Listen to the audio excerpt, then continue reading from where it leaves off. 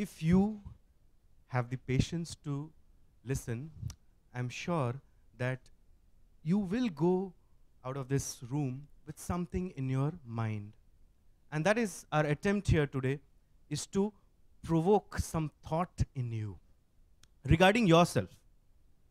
We're not here to say something about the examination because that's more or less there in the handouts that have been supplied to you. I'll just begin with a quote that Swami Vivekananda once said, that he can give away 100 of people who are in their old age just to make friends with one young man or a woman. What the great mind actually meant by it is youth is power. And we just celebrated the National Youth Day also. You all are at that juncture of your life when a decision made by you at this point would shape your entire life. You also have a lot of energy in you. And this energy would help you to carve new niche for yourself. What I mean by this is, see, there are two kinds of life that any person goes through. One is his personal life, and the second one is the professional life. Clear? I can also bifurcate it in the form of a material life and a non-material life. But that would take me somewhere in metaphysical discussions. I don't want to go there. But I would just stick myself to this kind of bifurcation where you have a professional life and a personal life. A personal life is private, you know, and no one has the right to infringe upon it. But when it comes to your professional life, how you carry out your profession not only determines where you would be, but also would somewhere decide how the society prospers, how the society moves forward. See, stagnation is death. You have to keep moving. Some of you must be thinking that after I graduate from this college, I would go into some service. And your aim is to serve the nation ultimately, in whatever capacity you can. And I know that all of you, somewhere in your heart, love the country. But what do you mean by loving the country? Loving the country means loving its people. And how do you love your mother? How do you love your father? By serving them. It's the best way to express love is to serve. And when I say serve, I don't mean servitude. I mean it's care and affection. I'm talking about compassion and love. That is a kind of service that anyone would like to have. Even you would like to have that from others. Love, compassion, care, a lot of pampering maybe, right? That is what you actually desire in your life. So if you have the capability and the authority to serve the entire public, imagine the kind of satisfaction that you would draw from it. Suppose you go into a job, you make hefty sums, and you come back to your home, you have all the assets that are necessary for a luxurious life. Maybe at the end, after some time, you'll feel a dead end within yourself.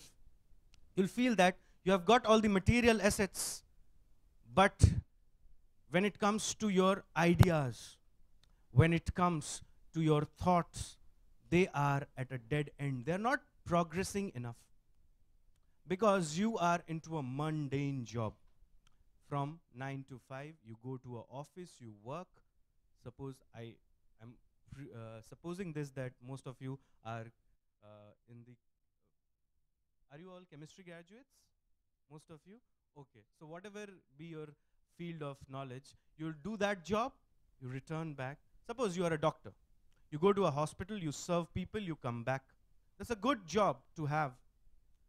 But imagine when you have also the authority of deciding how medical research should be oriented. You are the person who actually lay the foundations of the medical policy of the country. it would be a lot more satisfying when you would see that you can extend your help to the needy. It would help you, it will engender some sort of satisfaction in you that would be beyond anything. It means what I want to say is there are some jobs where just you do the duty and come back. While there are jobs where you work for something to achieve, maybe money or position. But then there is a job where you actually serve the nation. And serving the nation means serving the people of the nation. Irrespective of their caste, creed, color, race, religion, you look at them as people, as human beings. And being women, you understand, all of you have the general gift of compassion and empathy.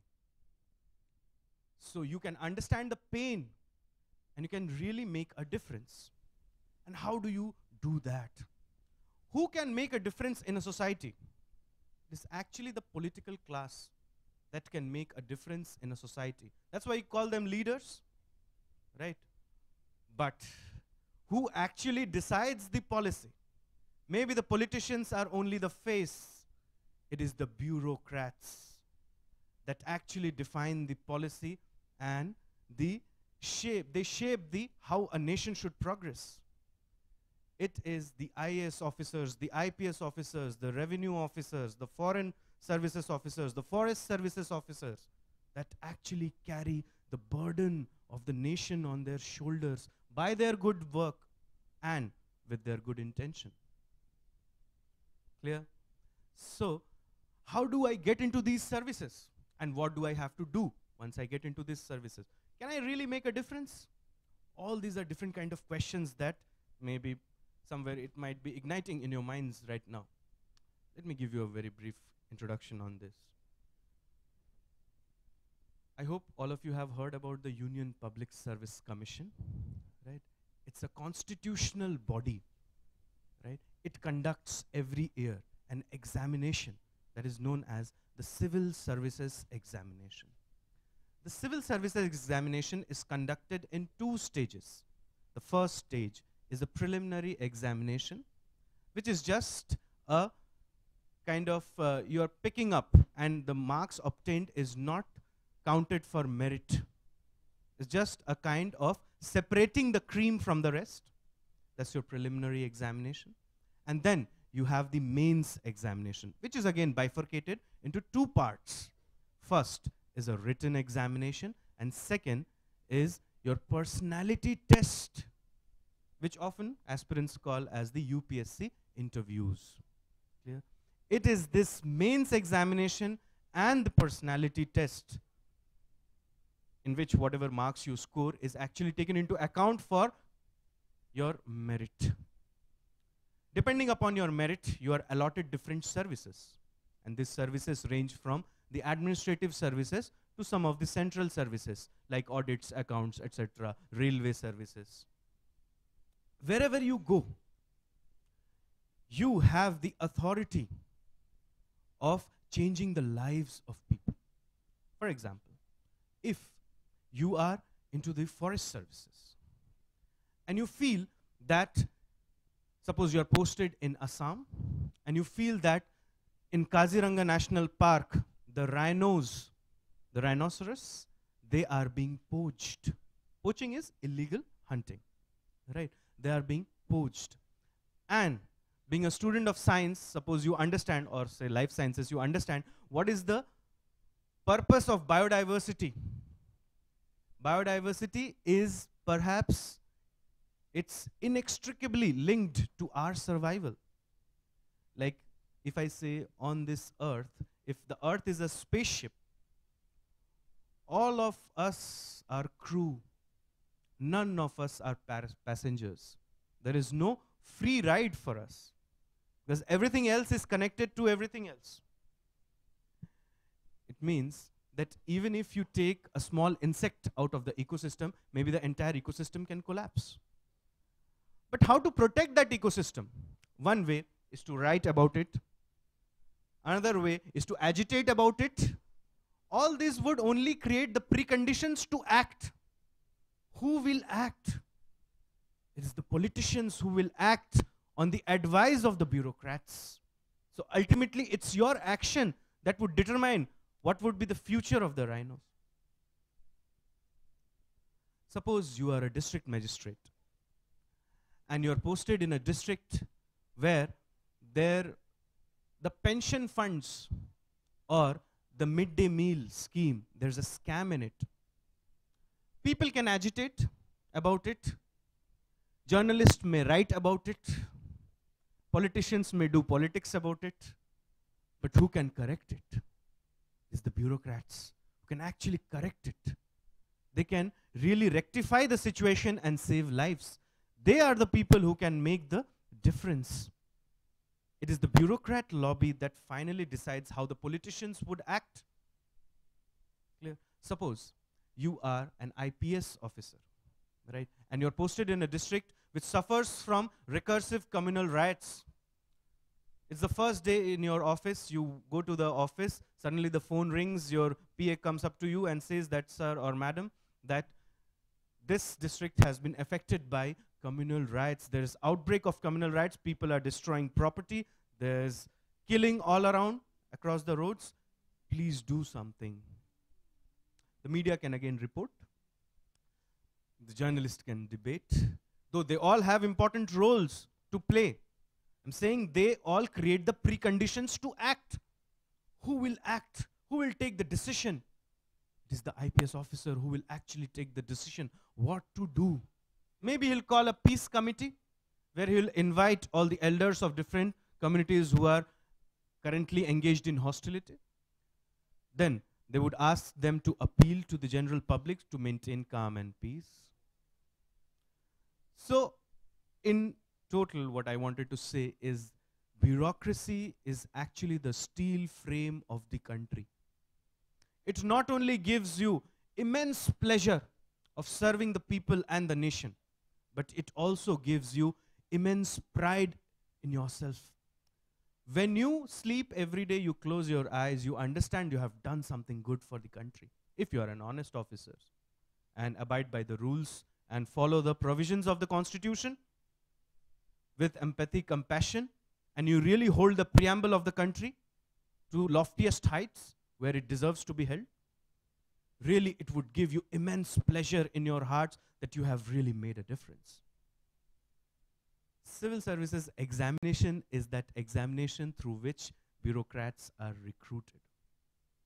Why this is just the right time for all of you to at least think about that examination. Nearly 11 lakh candidates filled the forms last year, and only 100 were chosen as IAS officers, maybe 1,000 as in the final list. This shows the intense competition. It is the mother of all examinations. It is the toughest examination in entire Asia. It selects the cream of the society. It selects the best minds. There are doctors, engineers from AIMS, IITs, everywhere. The best minds, PhD scholars, all fighting for it. Right? And fighting not only to secure a selection, but also to leave an imprint on the examination. What do I mean by that? That all of you, all of them who compete for this examination, they want to carve a niche for themselves. They want to leave some memory. For example, they want to get selected as the first rank holder in the examination. So there is intense competition, and the competition with time is only increasing. Gone are the days when you would pick up some books, you will read, and there would be some redundant questions which are often asked in the examination, and you would just answer them. I'll give you a situation, for example. Suppose you are a district magistrate. All of you, please imagine this.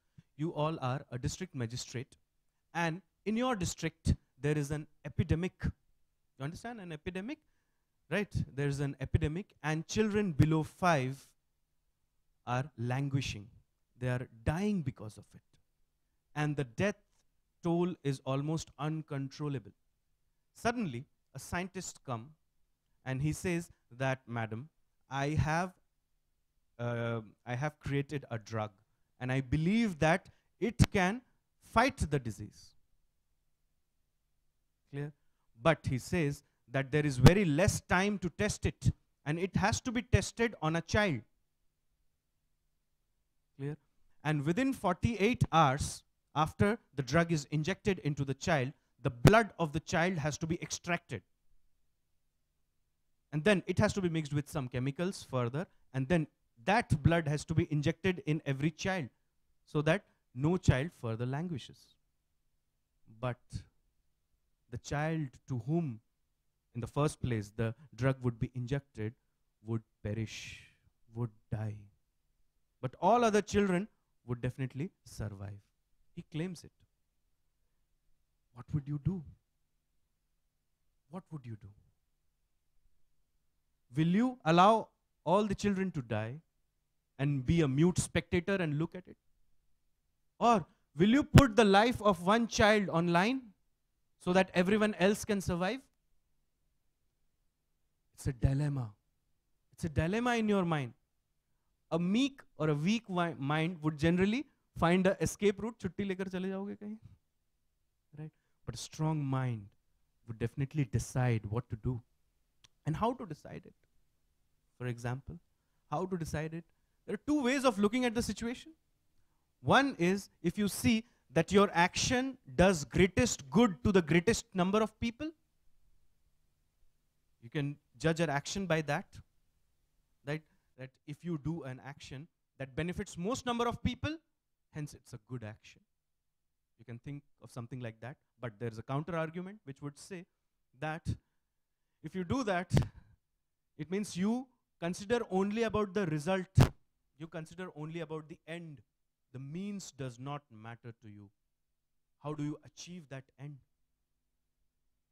These are the kind of situations now UPSC is putting the students to. By introducing a paper, say the GS4 or the ethics paper at the mains writing stage. Clear? You learn about not only the history of the country, the culture of the country, its geography, its economy, right? Its political arrangement, but how ethical governance can help you in making the country a better country. Clear? So this examination gives you the opportunity to learn and to act. While in many places, you get the opportunity to learn and to act, but that action may not be such far-reaching. Here, the action can transform lives and transform lives for all times to come. For example, if you pass a legislation, where you declare, so I hope all of you are aware of issues like surrogacy, right? It is on rampage now in the country, especially foreign couples. They would come to the country and they would go for a surrogate mother. Now suppose you are a district magistrate and a surrogate mother comes to you and says that tomorrow is my delivery of the baby, but during these 9 months when I kept the baby in my womb, I kind of, there emerged a kind of affection between me and the baby, and I don't want to give that baby away. How do you react to that? Do you understand? Because on one hand, there are rights of the couple, and it was more or less an agreement, right? And on the other hand, there is motherly love. Kya kurban karoge? It's very difficult for you to decide. Maybe a surrogacy law which would address such kind of situation can be carved by you. It would be shaped by you. How people pay their taxes.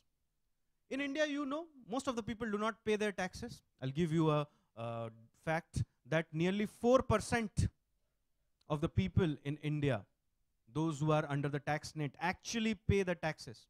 Why don't you pay the taxes? Is this some sort of distortion in your behavior? Maybe not. Why you pay the taxes? You pay the taxes because to get something in return from the state, right? You want roads, you want good bridges, you want all those kind of things. Understanding this? But maybe that's not available. They are not coming in that number. So what you decide? That suppose you are giving some money to a friend and you think that the friend would do some thing in return to you, but the friend is not doing that. There would be a point when you would just evade it. You would not give the money any longer. Maybe. Who is at the fault? Is the people at the fault? No. Maybe the state is erring. And why the state is erring? We do not have good number of young bureaucrats who are really dedicated and passionate about this examination. See, if you want to earn money, don't go for it, don't waste your time. If you want to do it for position, don't go for it, don't waste your time. Because there are much more things. Become Mukesh Ambani, you'll get more money, more position. If you really want to do something for the country, go for it. Go for it. There is nothing better than this. Clear? So with that, I would rest my words and also invite Sir to speak something. Right? Thank you.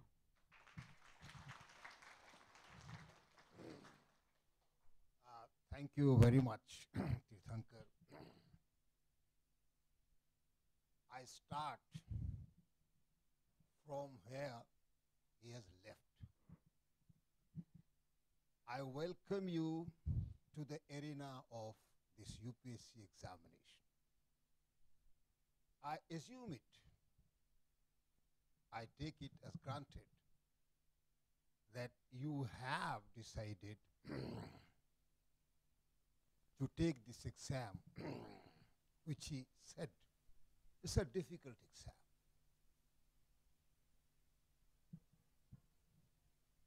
I would say you need not have anything. You should have the will to win, nothing else. You say, sir, we have been listening these words from our class 1. Yes. I have been a teacher for almost 40 years. And I have seen boys and girls doing wonders. There are some of my students, I salute them. Because they took it, this pledge, that they have to do it. You must have heard those famous words of the former President of United States of America, Barack Obama. Yes, we can. You have to also write in your copies, yes, I can and I will. The second thing that you need is your determination. Think, no matter, whatever the odds, there are many odds. You are prevented, you are hampered at every stage. The first stage is that you are a woman. The whole world history has been against women. But they have fought their way to come on top. And so, you need more determination than the boys. But once you decide, The whole world is on your feet. But decide. Be determined. No matter what may come, what may go, you decide that yes, I can and I will. The third thing, I always say that you have to be focused. What this focus means, everybody says, and you also say, sir, we have been focusing on different things. How could you just focus? Remember, in the Swayamvar Sabha, there were many competitors. There was Arjun also. Competitors were asked, what you are seeing? Oh, there is a fish, there is this wall, and there is that. When Arjun was asked, he said, I am seeing nothing else but the eye of the fish. Once you decide that you have to appear for the UPSC exams, think UPSC, drink UPSC, eat UPSC, sleep UPSC, live UPSC. You would say, sir, what else then is in life? No, no, no, no. You will not be studying alone. You must have hobbies. Pursue the hobby. In the UPSC interview, I faced it. So, the most regular and consistent question is about your hobby. Have any hobby. You can say, sir, my hobby is to gossip. Nothing wrong. We can gossip for hours, for hours, for hours. But go for the great gossipers who can gossip for 16 days together. You must have heard about Lord Lytton, a great gossiper. You must have heard about Glasnost and Perestroika. The father of this Perestroika and Glasnost was a great gossiper. Great gossip. So, in fact, this is the age, this is the prime age when you have to love someone, be loved from someone, you have to play, you have to entertain. All these things are there, and you have to do all these things. You should have a hobby. I don't say that you must have a hobby, but people in their lives, some has a hobby of philately. Some has a hobby of seeing the cinema or movies. Some has a hobby of drawing, reading novels, writing stories, writing poetry. What's the harm in it? You must have heard the Odia poet who was an IAS officer, now retired. But you can pursue your hobby with all the kind of preparation. I'll do it. Since you are focused, make a routine, but follow that routine. You always set an alarm on your watch that buzzes at 5 o'clock in the morning. Oh, there is so cold and it is shivering. How can I just wake up right now at this moment? That's it. This is not determination. This exam is a kind of दरिया. ये इश्क नहीं आसान, एक आग का दरिया है और डूब के जाना है. The lady who wrote this Urdu novel Aag Ka Darya lived in Lucknow, Quratullah and Hyder. I made it a point to meet her, that I'll definitely meet her someday. And I just took an appointment from her. I simply asked, how much time you took to write this novel? She said 11 years. Probably you know Tolstoy, the Russian novelist. There is a novel, Anna Karenina. He wrote it 15 times, a book of 1100 pages. If you determine, if you just decide, you can do it. Nothing is impossible for human beings. And nothing is impossible for a woman at least.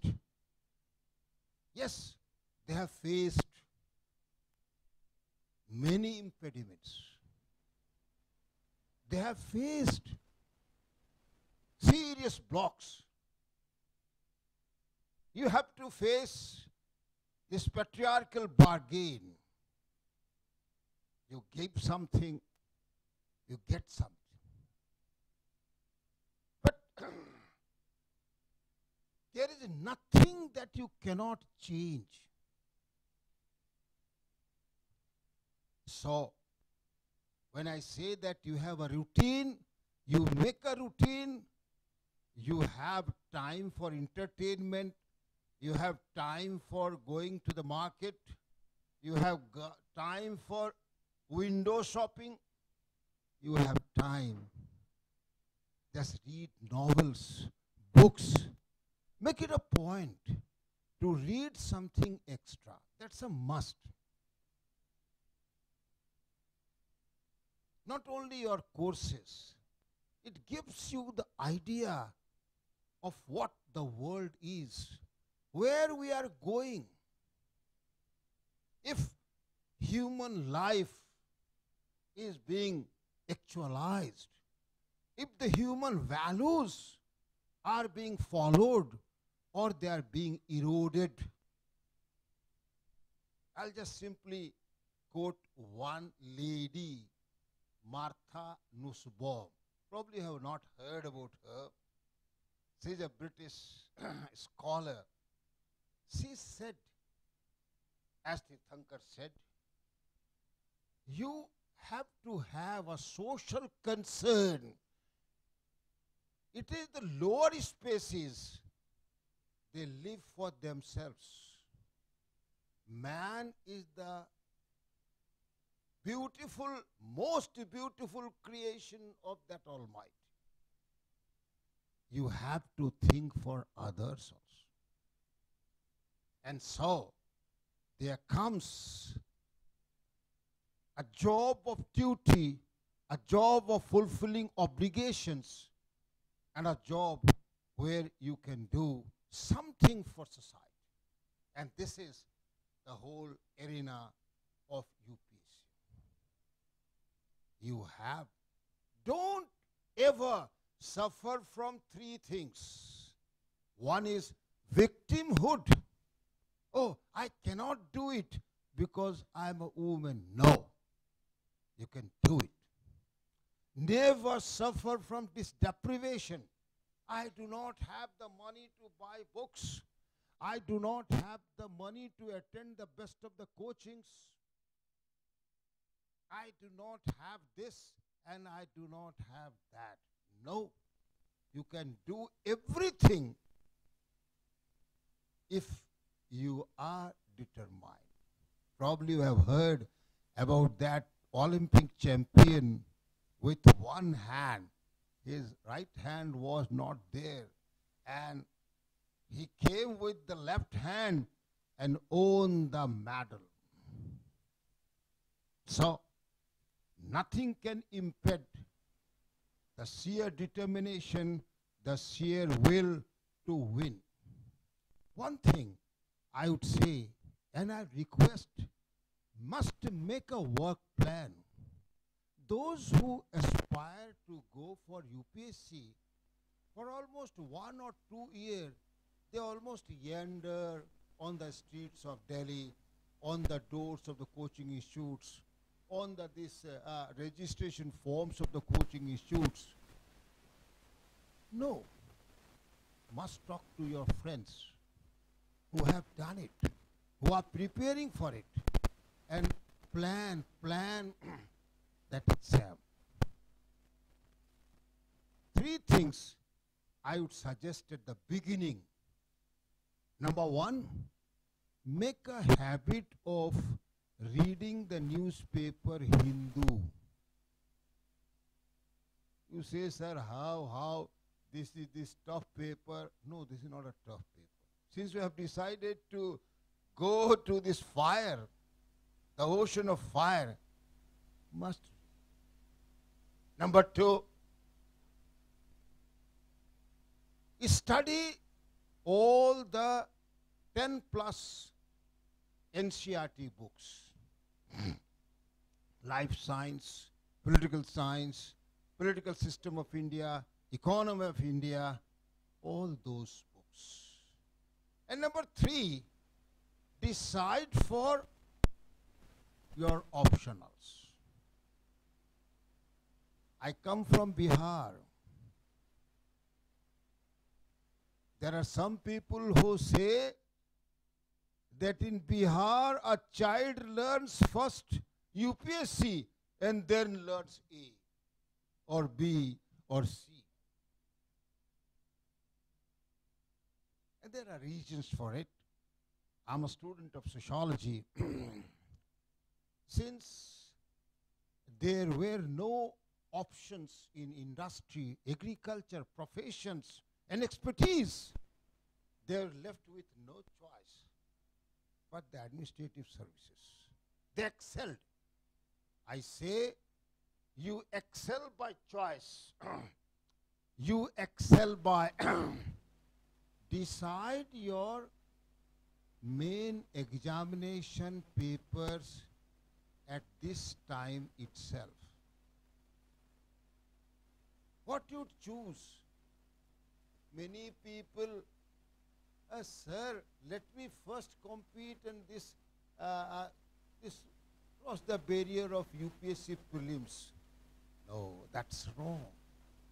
When they appear in the month of June and they feel that no, on the basis of the cut-off marks, I am just going to appear in the mains examinations, and then they decide, no, I should take geography, I should take political science. No, this is bad, this is difficult. I should rather take this Hindi or English.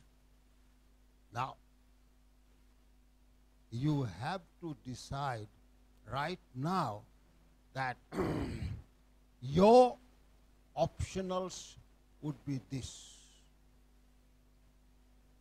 Decide it and go for it. Go for it. But you remember that your current affairs, that's why I said Hindu with a social concern must know about National Health Commission. That's a bill being proposed by the Government of India in place of Indian Medical Council Act. Must read about it.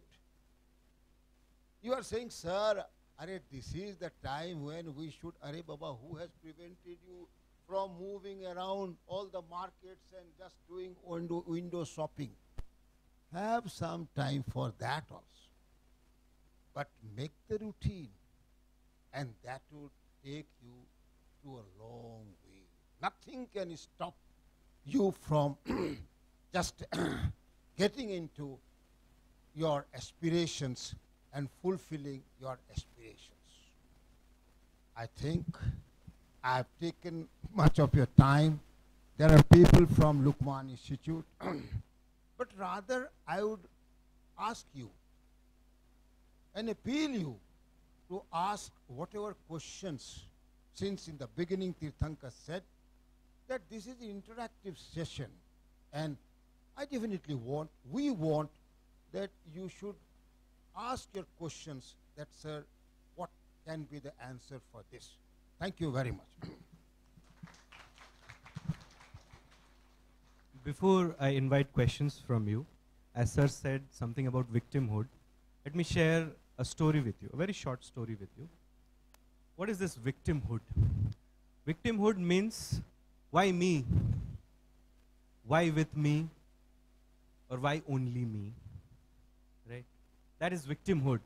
आप खुद को बेचारा या लाचार, you declare it. Right? That's victimhood. You see, there was a man, have you heard about him? Arthur Ashe. Have you heard about him? Arthur Ashe? Oh. He is the first black man to win the Wimbledon. Wimbledon is the premier tennis tournament. There are 4 of them. Wimbledon is the prime most. Right? So he's the first man to win the Wimbledon. He had a huge fan following. Maybe something like Virat Kohli or something. He had a huge fan following in his days. Right? Once, he was diagnosed in a medical healthcare center, and it was found that he was suffering from AIDS, which happened to him due to transfusion of blood. When he was injured, he took some blood, and that blood was contaminated with HIV positive virus, and he acquired that disease. His entire career shattered in front of his eyes. He was at his prime. Everything shattered. There's nothing to look else for. Immediately, those were not the days of Twitter and your Facebook or other social media platforms, but those were the days of true fans. So, in his mailbox started pouring letters after letters. And every letter would say that, Arthur, we feel sorry for you. Some would say that we hope that in the next life, those who believe in next life, that you attain some sort of peace. Some would simply write that don't get disappointed, there is still more hope for you. I mean, some letters would be optimistic, some letters would be pessimistic. What is the similarity between an optimist and a pessimist? Both of them are away from reality, right? There came a letter, and Arthur would simply read those letters but never would respond to any of them. But one fine morning, he picked the letter, and there was 2 words. Arthur, why you? Why not me? Why you got the disease? Why not me? God must have done great justice to me if he inflicted that pain in place of you on me. Why not me? Arthur that day decided to write to his fan. He wrote a letter, and he wrote, and I quote, he said, nearly 16,000 students or school boys and girls, they start playing lawn tennis in the United States of America. Out of this 16,000, nearly 2,000 make it to the national level tennis tournaments. Of these 2,000, only 200 can give the trials for a Grand Slam. Of these 200, only 4 get the opportunity to represent United States of America in a Grand Slam. And of these 4, there is perhaps only 2 who get the opportunity to play a final if it's an America versus All-America final. Only 2. And of that, there is only 1 who emerges as the winner. So when I was holding that Wimbledon trophy in the Centre Court in London, and people were cheering for me, Arthur, Arthur, I did not ask to God, God, why me? Why not anyone else? Why should I ask him today, why me? You understand this? Don't play this card of victimhood. It's very popular to play the card of victimhood. घर पे भी खेल लेते हो? Don't do that. Rather, you start working. As sir said, it was an enlightening speech by sir. So you just start working. And any queries regarding LUKMAAN IAS, you can meet Mr. Navneet. He would handle all the queries, right? And now I invite questions from you. Please feel free to ask.